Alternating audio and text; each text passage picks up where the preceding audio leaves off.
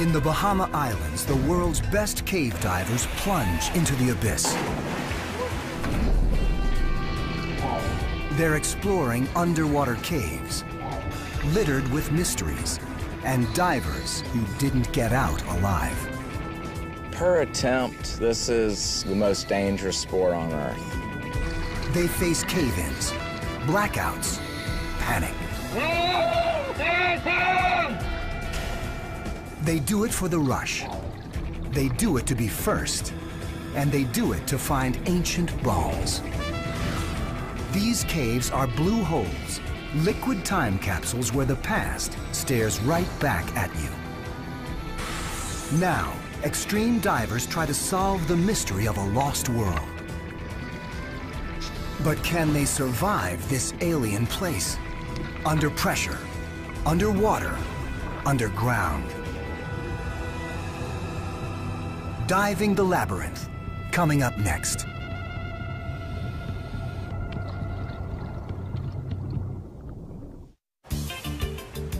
In the Caribbean Sea, just 96 kilometers off the coast of Florida, there is a paradise known as the Bahamas.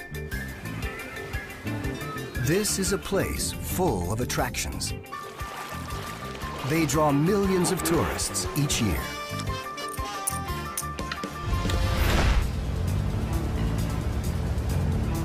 But these visitors aren't here for sun or sand, though they may be in for a bit of a gamble. They've come to search for a lost world. They're extreme explorers, astronauts of an inner space called blue holes. Blue holes get their name from the dark blue of their depths. And while they don't look like much at the surface, what seems like a small pond can go hundreds of meters down and spread out into a maze of underwater passages and tunnels.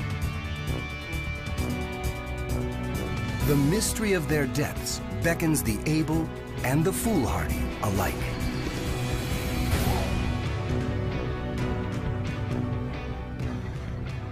On average, 20 divers die each year in caves like this.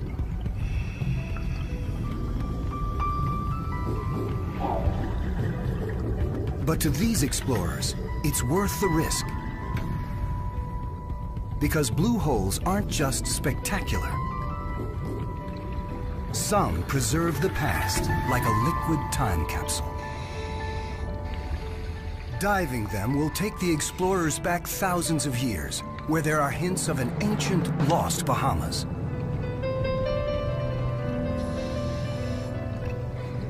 What did this world look like then? And who lived here?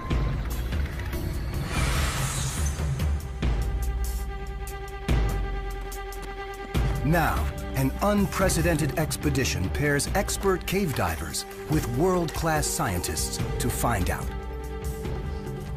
There's two options for getting in here right now. One is jump, and I think the second one is jump. National Geographic explorer Kenny Broad, an anthropologist, is the expedition leader. We're trying to get a window into what the past was like, the living past, the geologic past. And you can jump into a blue hole and make finds that change our picture of these islands. They'll do that by exploring 7 blue holes in just 3 weeks on the islands of Andros and Abaco. The team has come here because the Bahamas may have more blue holes than anywhere else in the world. The potential for discovery is high. The risks even higher. So Kenny has turned to Brian Kaycook to lead the dives. Brian is one of the world's most experienced cave divers. We just want to see what's around that corner. We don't want to stop. Cave divers live to change the map, and occasionally that can get us into trouble. Brian staggered back and below with the lens. Renowned photographer Wes Skiles heads up a film crew who will deliver images to document the scientific finds. I'm the eyes of the scientists and the explorers. I know that what I'm shooting is bringing this back to be shared in very important ways, and that's thrilling.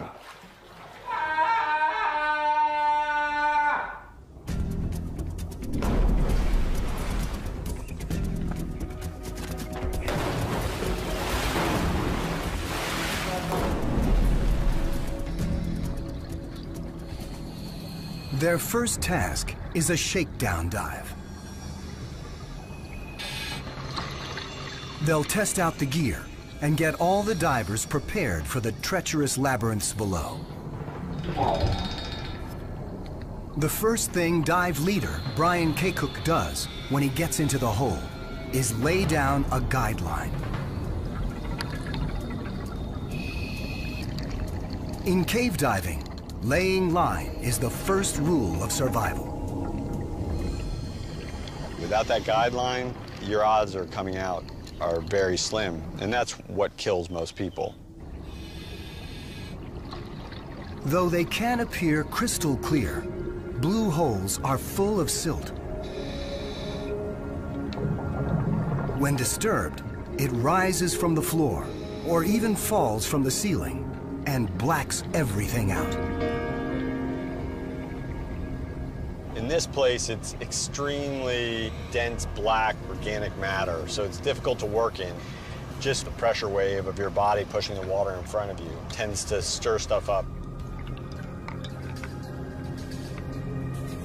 You have to count on coming out zero visibility, with your finger on that line, feeling your way out.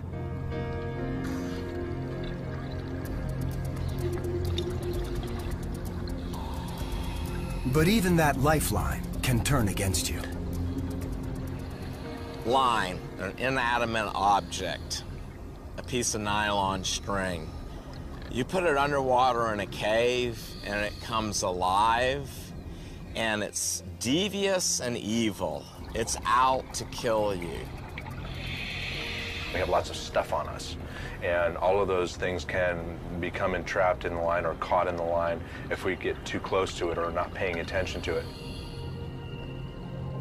If they do get tangled up, cave divers carry knives, usually more than one. They like backups, and they like their backups to have backups. Right, just to give you just a little sense of the redundancy. So you got knife, knife, another knife. It's actually a parachute cutter. So, my mom's favorite kitchen knife. Don't tell her.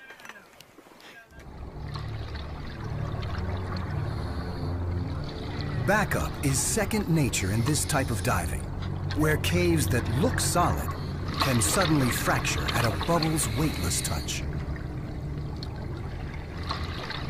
Only minutes into the dive, it happens. Brian turns around to see chunks of ceiling fall on Kenny. Kenny loses the line. It was just raining down crumbly rock, and he almost disappeared. We're talking about avalanches. Because I couldn't read any of my gauges.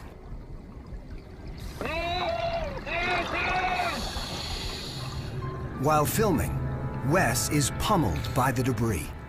Once it went completely zero viz, I was trapped in there. Next time you're in your house, turn off all the lights, put a bag over your head, and try to find your way out. Your heart rate will go up, and it takes a while.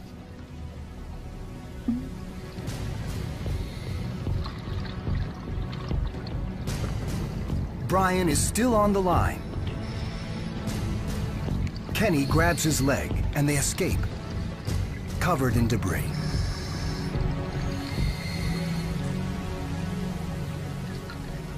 After the limestone rain shower, we decided just to get all the sediment off of us, so we did a couple barrel rolls. Just kind of let things hang loose. It's just a small taste of what can go wrong. Well, per attempt, this is the most dangerous sport on earth.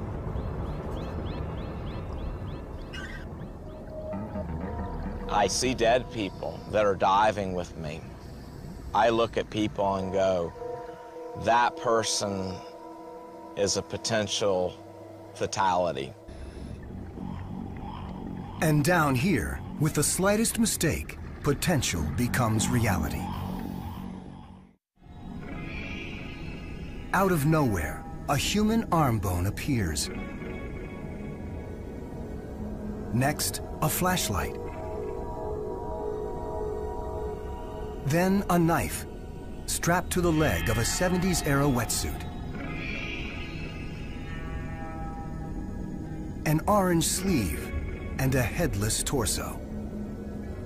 The remains of a diver who died trapped in this cave 30 years ago. He's jammed up like he was trying to find his way out. Nearby, the diver's head, with his dive mask still in place.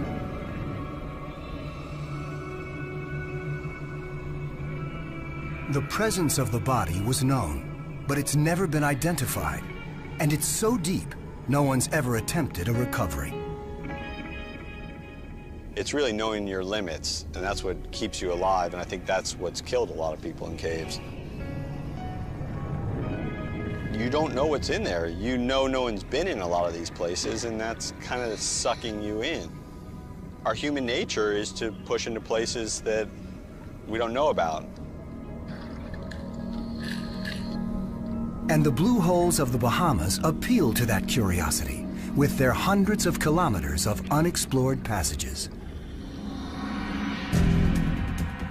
The blue holes formed as long as 300,000 years ago, in the middle of the Ice Age, when ice caps expanded and sea levels dropped. Then, sea level was over 120 meters lower, and the Bahamas sat high and dry. Over time, rain carved holes in the limestone base of the Bahama Islands, creating caves. When sea levels rose again, the caves filled up. Ocean water settled at the bottom. Fresh water accumulated at the top. Eventually, the deep layer became completely devoid of oxygen. And that's what makes blue holes time capsules. Without oxygen, bones and other hints of the past are preserved. It's one of the main draws for cave explorers.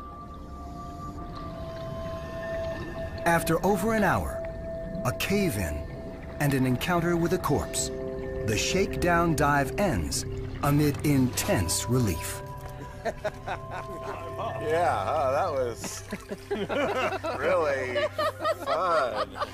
Good God, what a hell. That was one of the most tense 78 minutes that I've spent in a long time. As cave divers often say, a successful dive is one you return from. And you think you're home free, and all of a sudden the cave starts raining on you. Yeah. We're laughing because we're here to laugh about it. Let's Go Cry by the band. With their gear and fortitude tested, they're ready to take on a biological cold case thousands of years old.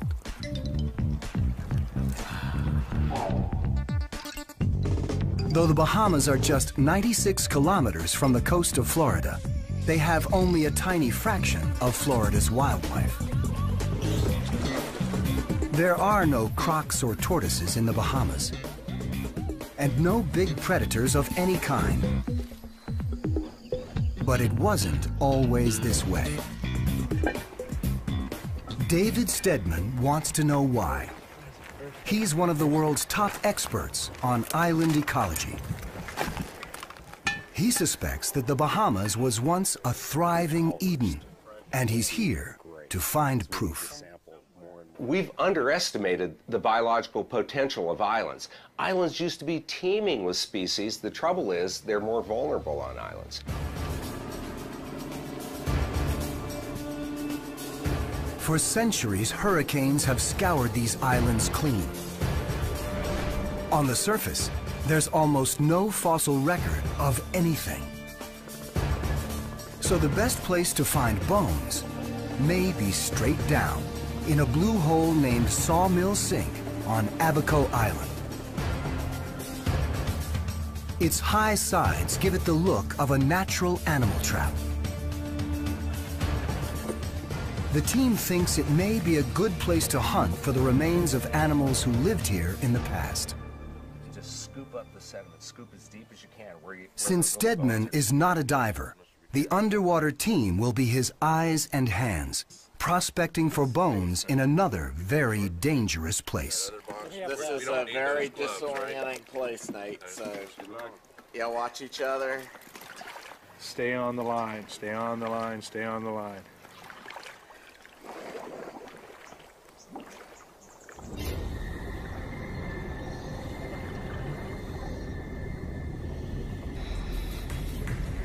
Before they reach the bottom, where fossils would be, they face one more perilous obstacle: a thick layer of poison hydrogen sulfide.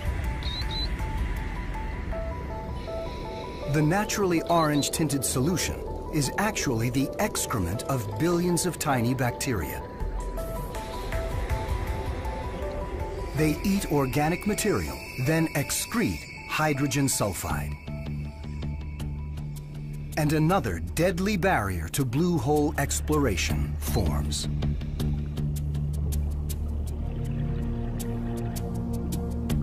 The divers can't protect themselves from this poison because it enters through their skin. Here, at about 150 milligrams per cubic meter, hydrogen sulfide makes the divers' lips tingle and smells like rotten eggs. But prolonged exposure may cause brain damage, so they've got to kick through it fast. Once on the other side, they reach the oxygen-free zone. It's here that the bones of animals that fell into the blue hole should be preserved. We're dealing with sort of an aquatic tar pit. Animals get in there, and as they die, they sink down into the part of the water that has no oxygen in it. Because that water has no oxygen in it, there's nothing to support the microorganisms, the bacteria and fungus and things like that, that normally would decay bones. Prospecting for fossils in a blue hole takes a delicate touch. Even gentle probing can stir up the silt, which could create a dangerous blackout. As he probes, Brian makes a find. It's a shell, the shape of some kind of tortoise. The oxygen-free layer doesn't preserve skin or muscle, but it does maintain shell and bone in almost pristine condition.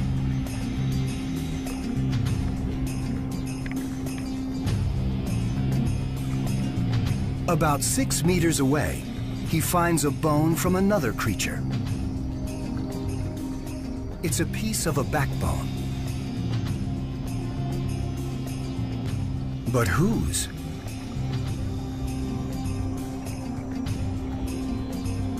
And then, up from the muck, comes the answer. A 30-centimeter long skull, loaded with teeth.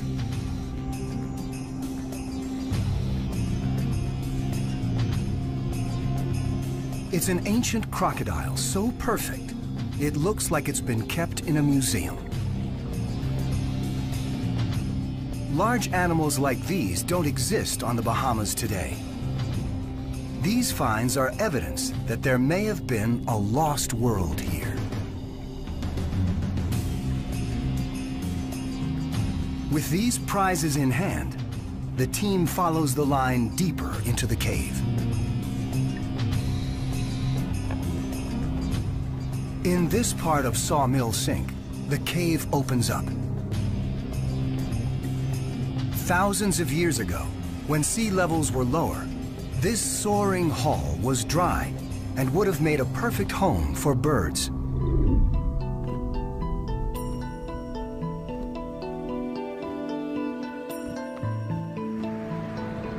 Today, the divers can actually swim up to a ledge where birds might have roosted and start scouting for fossils.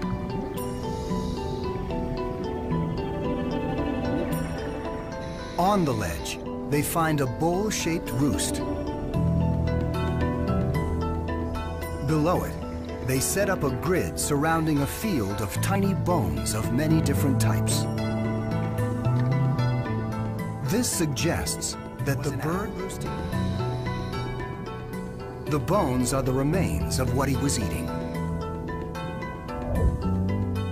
Since they can't digest bones, owls collect them in their crop and vomit them out in a clump called a pellet. This is a fossil gold mine. The bones of lizards, snakes, bats, and small birds. A census of life here thousands of years ago. It will delight David Stedman, waiting for the divers to return.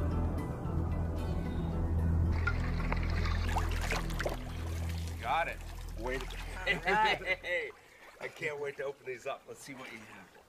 There may be some associated bones in the sediment that's in the container there too, so we'll be careful with that sediment. Okay, got it. Oh, wow. Look at that tortoise. Look at that. It's complete. Complete tortoise. This is cool. Stedman has a hunch there's a link between the tortoise and the crocodile. There's no way, once a tortoise would fall in here, that it's ever going to get out. There's no exit. And you can imagine a crocodile go in to eat the tortoise, and after it ate the tortoise, the crocodile couldn't crawl out of this sinkhole either. This is so neat. No one has ever seen this animal before. We're the first ones that actually get to touch it and feel it and study it and know that there was something special going on here. Can you imagine what this place once was? Having crocodiles running around here? When Stedman examines the tortoise shell, he makes an astonishing find. Bite marks from a crocodile prove his hunch was right. This is the sort of thing that makes the fossils from these blue holes so spectacular. To have this kind of evidence, not just of what this animal looked like, not just of what the crocodile looked like, but evidence of who is eating who. Then he turns to the finds from near the owl roost. This is sort of the sediment sample of my dreams. Never has owl vomit looked so good. All of a sudden, we have a number of complete skeletons to study. We're finding species that nobody knew existed before. With each bone he identifies, the picture of an ancient, wild Bahamas is starting to emerge. The three largest bones are the three major leg bones of a flightless rail, an undescribed species of flightless rail, unknown to science. This new species joins the croc and tortoise as the list of animals found in Sawmill Sink grows. A lizard, a meadowlark, and a burrowing owl, a Bahamian boa constrictor, and a raptor called a caracara. From just a single bag of sediment, Stedman identifies 35 species previously unknown here. 3 are entirely new to science. It's clear that centuries ago, the barren islands of the Bahamas weren't so barren. So what happened? The bones I've picked out so far, every one of them represents a species of bird that isn't on the island anymore. Based on just this tiny sample, it looks like we're on our way to documenting a pretty drastic change. About 1,000 years ago, most of these animals mysteriously disappeared. A fossil trail extending back roughly 12,000 years suddenly goes cold. What killed these animals off?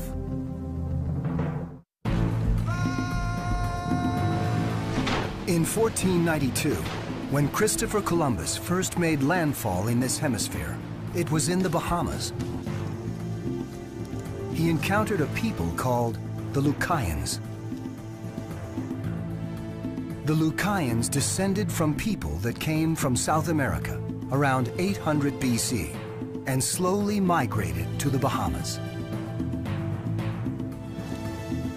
At the time, Columbus wrote almost nothing about their rituals or traditions.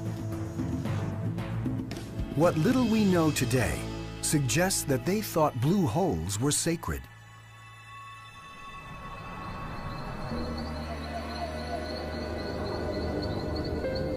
They believed caves were the birthplace of humankind, and that when someone died, they should be put back inside.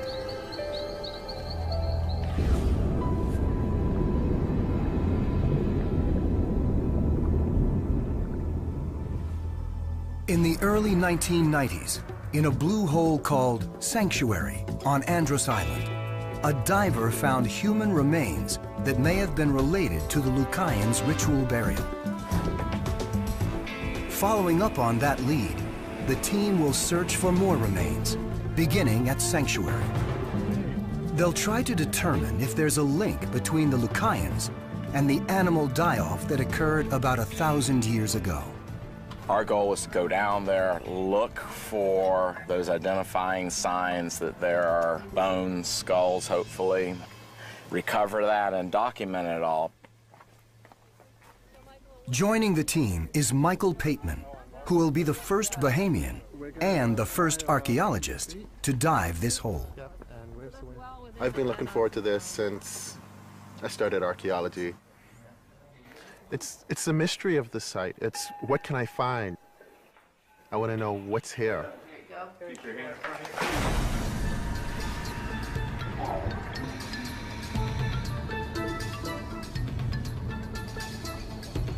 Once on the line, the team begins their descent to the point in the cave where 20 years ago, a diver found human remains. The team is still on their way down to the bone discovery site. On their way down, the team passes through what's called the halocline. This is where fresh water above meets salt water below.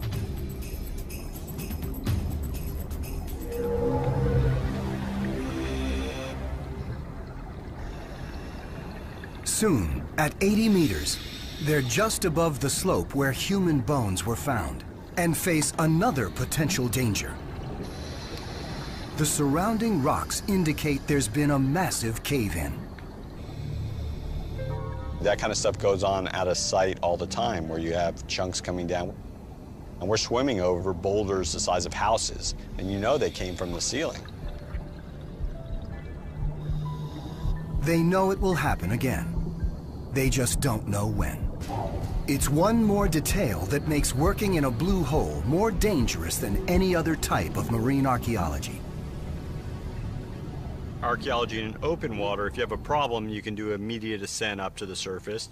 If you need to haul material up, it goes straight up to the surface. You can't do any of that in an underwater cave.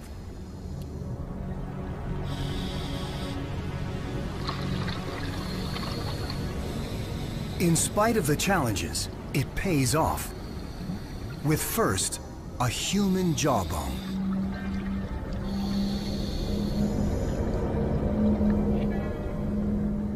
And then, a skull.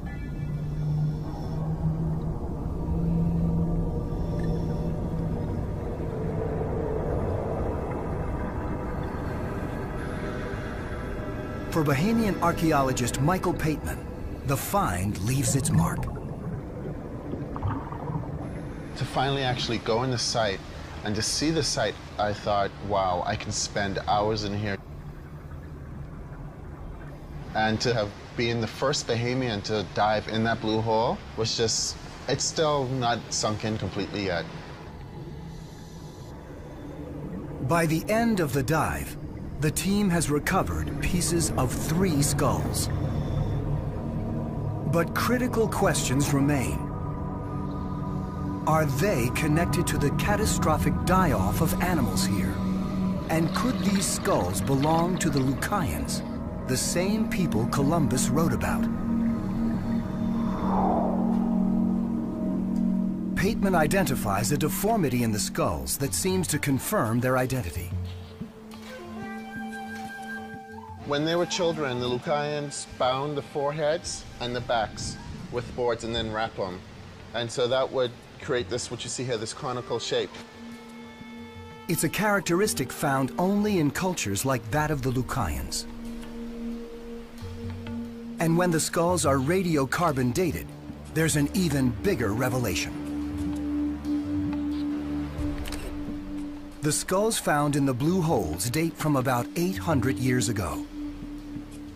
By then, the Lucayans were already settling in the Bahamas and having an impact.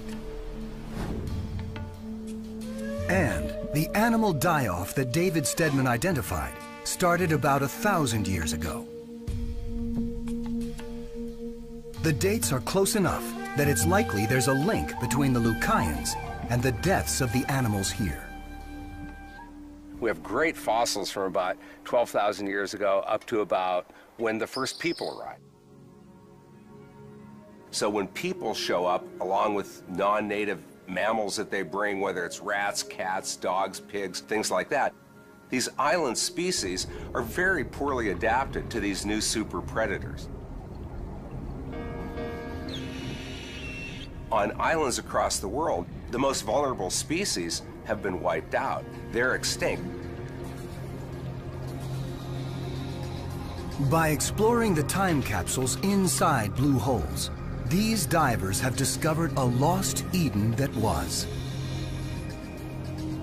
and showed how humanity changed the Bahamas forever. But bones aren't the only prizes preserved in blue holes. Locked in spires like these are secrets about the planet's history, secrets that can only be found in blue holes. So now the team heads for blue holes famous for some of the most spectacular spires in the Bahamas.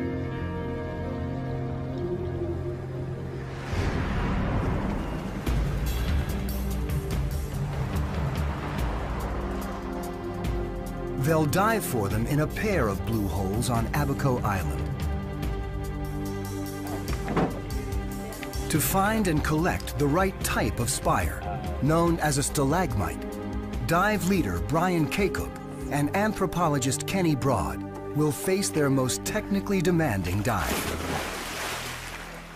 How deep are we right here, man? Well, right now we're at the surface. You're actually above the surface. But this hole goes 320 feet.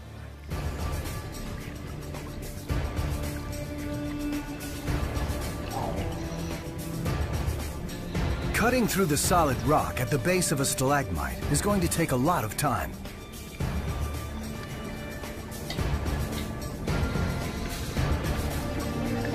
The maximum they can stay down with 2 tanks of regular air is less than 2 hours. But they need almost 3 times that for this dive. So they're using a device like astronauts use during a spacewalk. A machine called a rebreather. Rebreathers are computer-controlled devices that let you breathe your own air over and over again. Rebreathers allow us to scrub out carbon dioxide, the bad things that we don't want to rebreathe. So these little tanks will allow us to do a very long, deep penetration of a cave. Rebreathers are especially good for cave diving because they release few bubbles, which can dislodge ceiling debris, creating blackouts. But they do have a deadly downside. There's as many as 1 out of 10 rebreathers sold that people have died on. I mean, this is real serious business. It's a very complex piece of equipment. It needs to be prepared properly, you've got to be on your toes, and you need to be monitoring it constantly. On this dive, rebreathers offer Kenny and Brian a tempting but sobering bargain. Nearly unlimited time to work in the deep at a significant risk of dying on the job. Avoiding that requires intense concentration, and for Kenny, that's the appeal. It's how I can disconnect. I feel like all day I'm attacked by my cell phone, I'm attacked by my email. It's the only place in the world where that has to be shut out. It's the only time you can have 100% concentration because it's a life or death endeavor. At 45 meters, Brian and Kenny transit a series of rooms girded by stalagmites. These mineral formations grow from the ground up.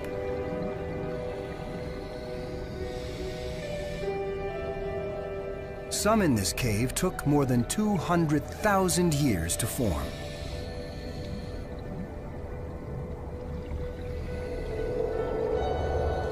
It started in a dry cave when water percolated through the ceiling and fell in different spots. Stalagmites are built by the slow accumulation of the minerals and sediments contained in the water. So these beautiful columns are more than geological ornaments. Locked inside is a biography of Earth and its atmosphere.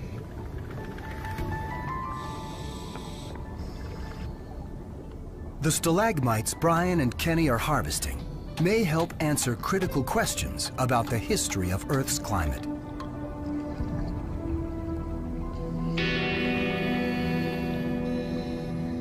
That's what geochemist Peter Swart wants to know about.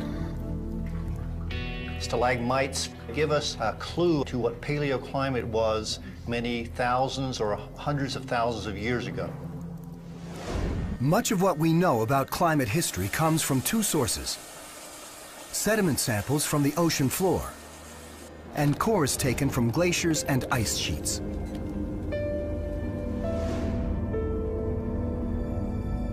But stalagmites from these caves have one major advantage in recording climate history: their location.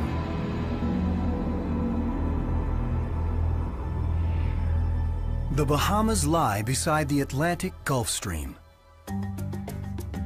For millions of years, this current has carried warm, salty waters north, where they cool and sink. That drives ocean circulation, also called the Atlantic Gyre, which shapes the climate. Stalagmites record changes right in the subtropical Atlantic Gyre. So here, we're really at the heart of the action. We haven't had that kind of opportunity to see the changes which occur in this region before now. So the stalagmite that Brian and Kenny have cut could provide a gold mine of global climate history. Using that history, Swart may be able to answer a critical question. While most scientists believe that Earth's climate is changing, they are struggling to figure out how fast. This stalagmite could help answer the question. To decode it, Swart first has to cut it lengthwise with a diamond saw. Inside, it displays regular bands of growth, like the rings in a tree.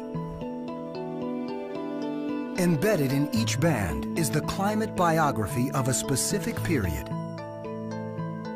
With analysis, Swart can describe how much it rained, what chemicals were in the rain, soil, and air, even the temperature. Examination of the stalagmite shows evidence of more than 5 major climate changes over the last 80,000 years. This corroborates findings in samples taken from ice cores. But then he notices 2 curious details. First, the way the bands formed suggests that at least one of these climate episodes came on very abruptly.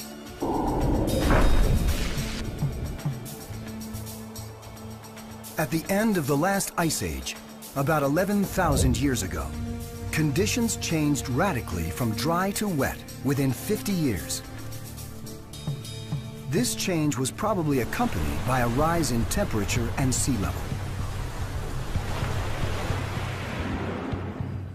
And Swart notices something else. Some of these climate events are preceded by a mysterious dark band. When he samples the dark bands, he finds iron. So is there some link between iron and climate change? How could that be? The Bahamas are made of coral. There's no iron anywhere.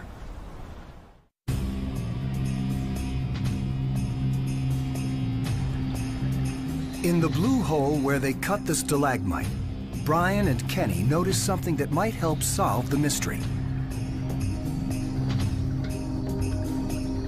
In the cave wall, they found a layer of red sediment. The color is the key here.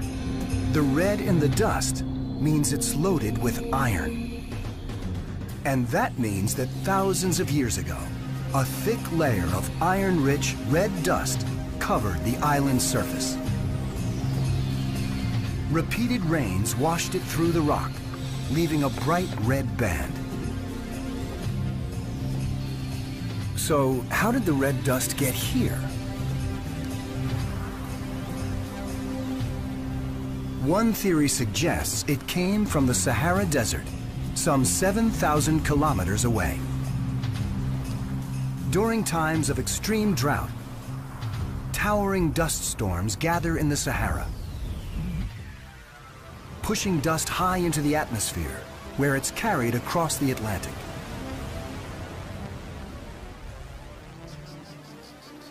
When Swart analyzes the iron in the stalagmite, he confirms that it's made of Sahara dust, though its red color has been washed out after thousands of years. And in the dark band, he isn't finding traces of iron, but significant concentrations. Now, the iron was very low concentrations, with the exception at this boundary here. The areas with the highest concentration of iron correspond almost exactly to the places on the stalagmite where the chemical composition indicates a period of major climate change. That probably means a major Sahara dust event came right before each change, when temperatures and sea levels rose. The fact that Saharan dust storms happen with greater frequency today is raising concerns that history could be repeating itself. Now, we know, say, the last 40, 50 years, there's been a major drought in Africa. And that's seen an input in the amount of dust which is coming from the Sahara region to the Bahamas. It's estimated that over the past 5 decades, the Sahara has seen a 10-fold increase in large-scale dust storms. If we're witnessing the beginning of a major climate change, it could happen fast, just as it happened in the past. Maybe in as little as a lifetime.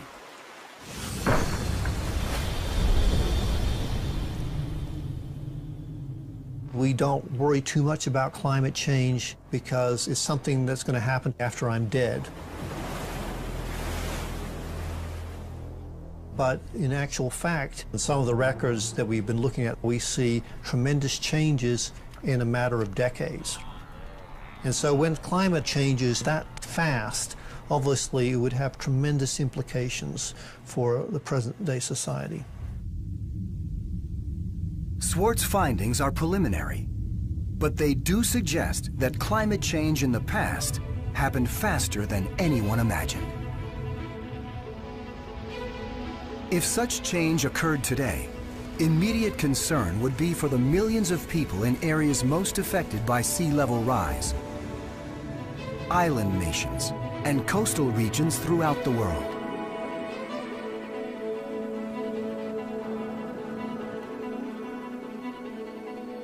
For the expedition team, climate change could pose an immediate threat to the future of blue holes. There's probably no way to keep rising seas from pouring into them, ruining their delicate chemistry. Blue holes are unique repositories of scientific knowledge. Sea level rise associated with global warming will change that water chemistry, and we're going to lose a lot of valuable information very quickly. We would lose most or all of the fossil record. It would be the equivalent of burning a library. Eventually the sea will rise. Once that happens, all of these artifacts will start to deteriorate. So we really feel like we need to get as much information out of these places as we can right now. Losing blue holes is hard to contemplate for the explorers who have touched the depths of this lethal and alluring lost world. You know, I'm not sure I would know how to go on in life if I wasn't able to go to my church underwater. We go down in these places and we're cleansed.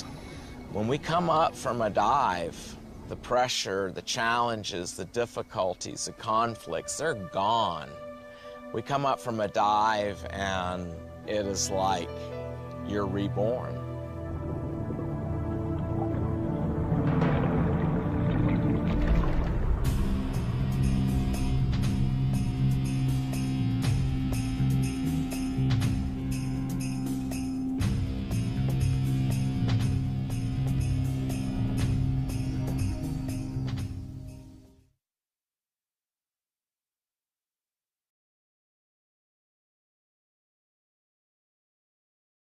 He's been in a lot of these places, and that's kind of sucking you in.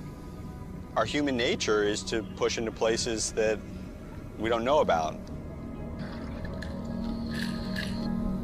And the blue holes of the Bahamas appeal to that curiosity with their hundreds of kilometers of unexplored passages. The blue holes formed as long as 300,000 years ago, in the middle of the Ice Age, when ice caps expanded and sea levels dropped. Then, sea level was over 120 meters lower, and the Bahamas sat high and dry. Over time, rain carved holes in the limestone base of the Bahama Islands, creating caves. When sea levels rose again, the caves filled up. Ocean water settled at the bottom.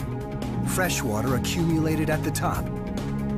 Eventually, the deep layer became completely devoid of oxygen.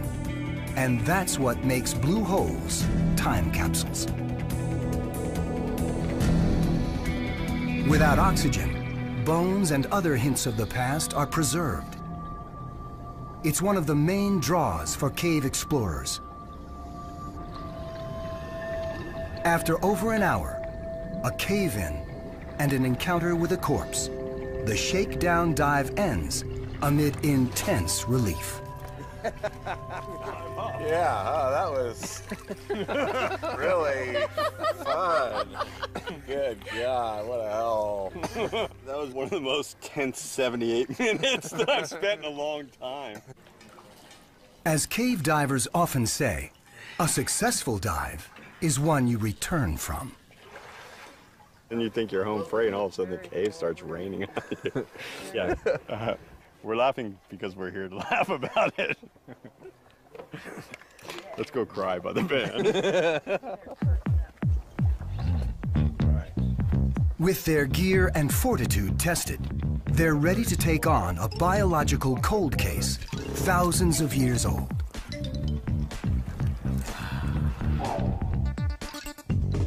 Though the Bahamas are just 96 kilometers from the coast of Florida, they have only a tiny fraction of Florida's wildlife. There are no crocs or tortoises in the Bahamas, and no big predators of any kind. But it wasn't always this way. David Stedman wants to know why.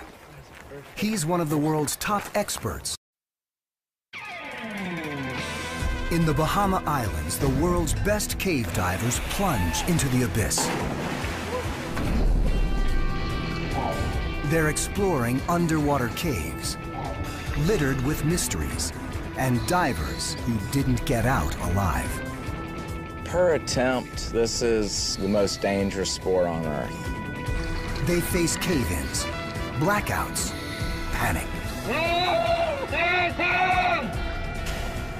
They do it for the rush.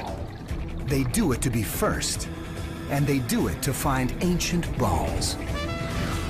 These caves are blue holes, liquid time capsules where the past stares right back at you.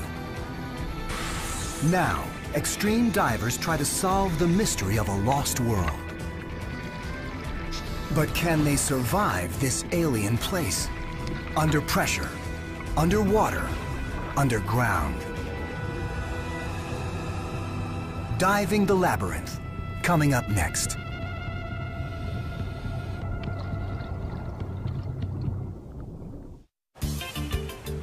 In the Caribbean Sea, just 96 kilometers off the coast of Florida, there is a paradise known as the Bahamas. This is a place full of attractions. They draw millions of tourists each year.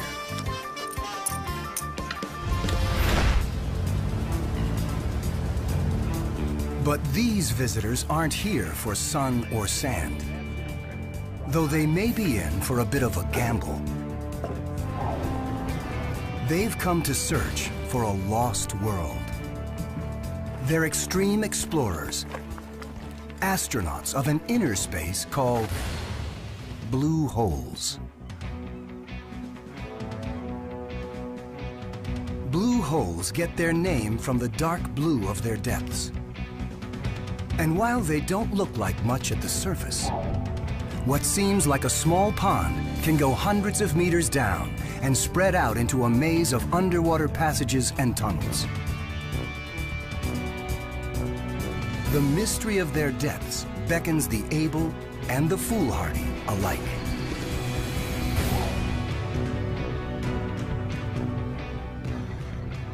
On average, 20 divers die each year in caves like this.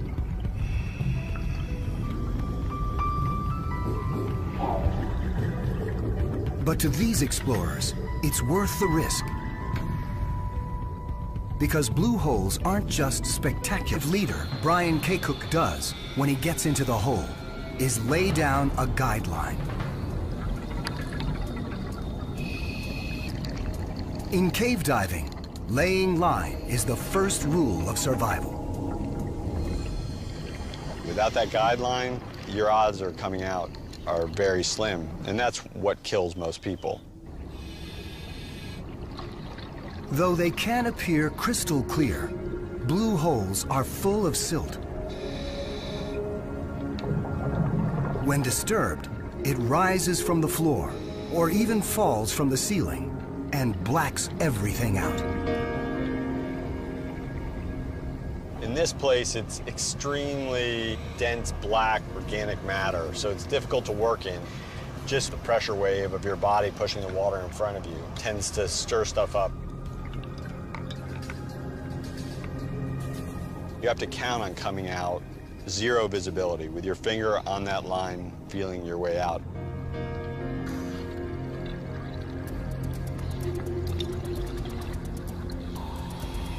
But even that lifeline can turn against you. Line, an inanimate object, a piece of nylon string. You put it underwater in a cave and it comes alive, and it's devious and evil. It's out to kill you. We have lots of stuff on us, and all of those things can become entrapped in the line or caught in the line if we get too close to it or not paying attention to it. If they do get tangled up, cave divers carry knives, usually more than one. They like backups, and they like their backups to have backups. Right, just to give you just a little sense of the redundancy. So you got knife, knife, another knife. It's actually a parachute cutter. So, shh. My mom's favorite kitchen knife. Don't tell her.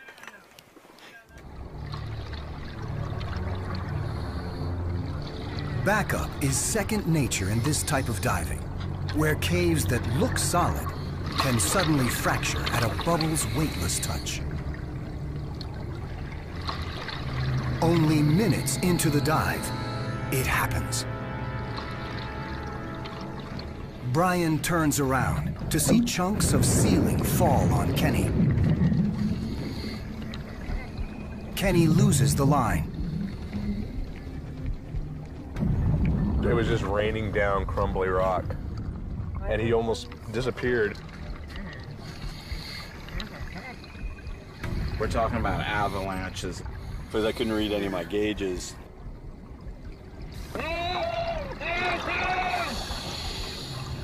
While filming, Wes is pummeled by the debris. Once it went completely zero vis, I was trapped in there.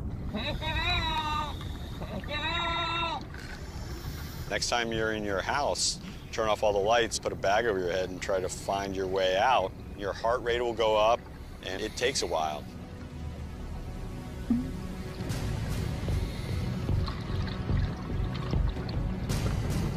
Brian is still on the line. Kenny grabs his leg, and they escape, covered in debris.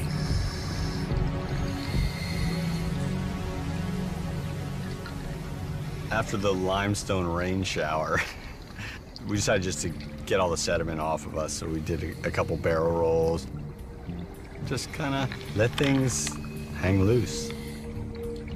It's just a small taste of what can go wrong. Well, per attempt, this is the most dangerous sport on Earth.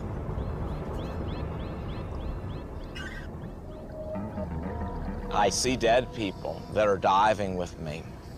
I look at people and go, that person is a potential fatality. And down here, with the slightest mistake, potential becomes reality. Out of nowhere, a human arm bone appears. Next, a flashlight. Then a knife, strapped to the leg of a 70s-era wetsuit. An orange sleeve and a headless torso. The remains of a diver who died trapped in this cave 30 years ago.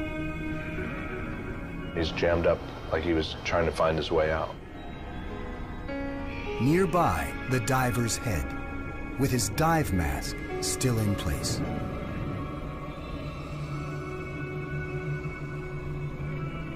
The presence of the body was known, but it's never been identified. And it's so deep, no one's ever attempted a recovery.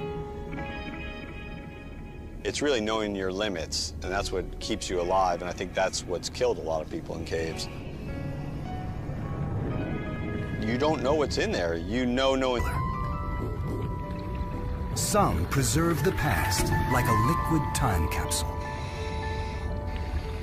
Diving them will take the explorers back thousands of years, where there are hints of an ancient, lost Bahamas.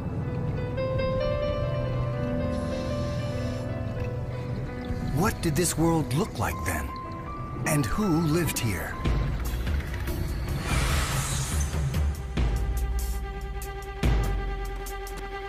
Now, an unprecedented expedition pairs expert cave divers with world-class scientists to find out. There's two options for getting in here right now. One is jump, and I think the second one is jump. National Geographic explorer Kenny Broad, an anthropologist, is the expedition leader. We're trying to get a window into what the past was like. The living past, the geologic past. And you can jump into a blue hole and make finds that change our picture of these islands. They'll do that by exploring 7 blue holes in just 3 weeks on the islands of Andros and Abaco. The team has come here because the Bahamas may have more blue holes than anywhere else in the world. The potential for discovery is high. The risks even higher. So Kenny has turned to Brian Kaycook to lead the dives. Brian is one of the world's most experienced cave divers. We just want to see what's around that corner. We don't want to stop. Cave divers live to change the map, and occasionally that can get us into trouble. Brian staggered back and below with the lens. Renowned photographer Wes Skiles heads up a film crew who will deliver images to document the scientific finds. I'm the eyes of the scientists and the explorers. I know that what I'm shooting is bringing this back to be shared in very important ways, and that's thrilling.